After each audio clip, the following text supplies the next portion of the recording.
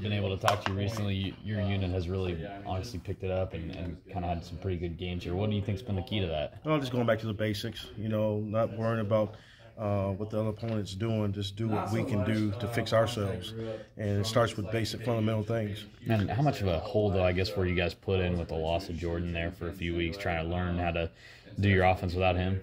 I think just getting guys prepared to play in a certain situation. I think we did a good job. The kids did a great job preparing themselves and took advantage of the opportunities when they got the chance to play. We saw that really unique formation there with all three backs last week. Was that a you creation or a Coach Mess creation? Like, how did you guys collaborate on that one? That's something they've done in the past right. in the offense at North Dakota State, and we feel we got three guys that we can put in there in those situations, and they did a great job when those opportunities came.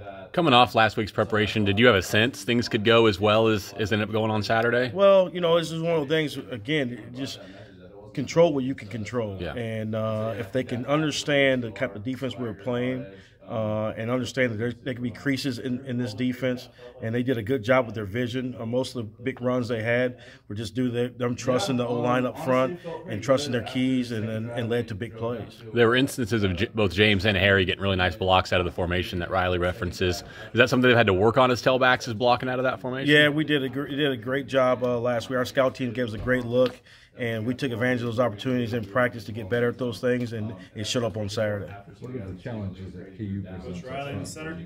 They're pretty good up front, and they run really well as a defense. But again, we can't worry about what they do. We have to take care of what we can do as far as our preparation this week, and kids have done a great job with that so far. Why is